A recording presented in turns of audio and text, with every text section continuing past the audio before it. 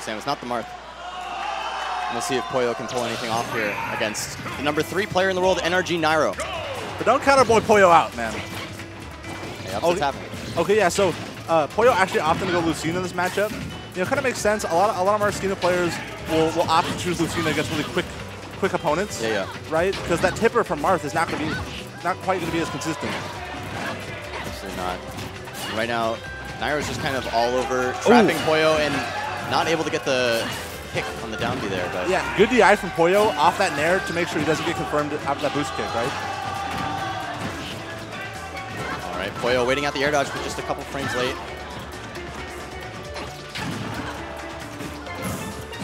You know what? Pollo's impressing me.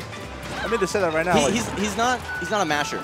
You know, you can always tell when someone's a masher and they're just kind of pressing the buttons to avoid every situation. Right now, Nairo's gonna get that boost kick and is gonna take that first stop off the top, just like that. Just as we were complimenting our boy Pollo, Nairo strikes.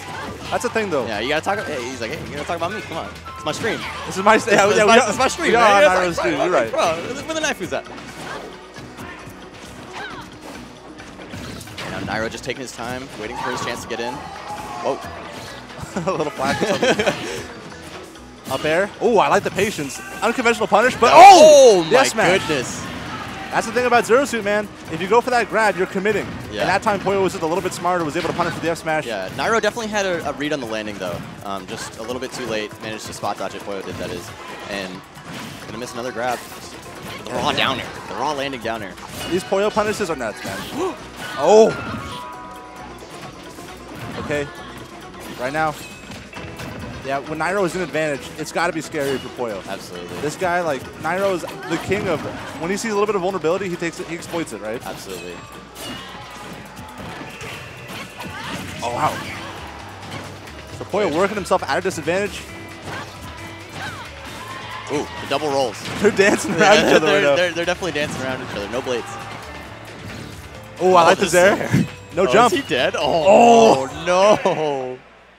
Okay, so respectable stuff from Pollo, keeping it interesting, but Nairo that time is a little bit stronger, right? Gets the edge guard, closes out game 1 with the Zair. Yeah. I'm not sure. Did the Zair eat that double jump?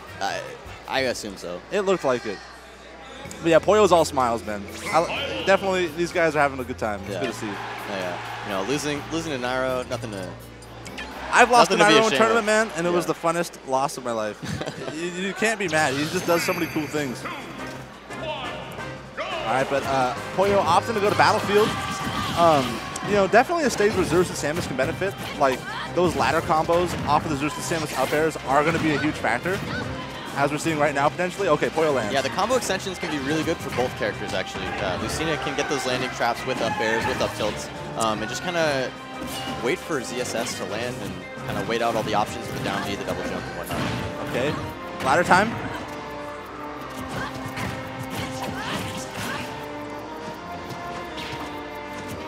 Wow, yeah. Great high recovery.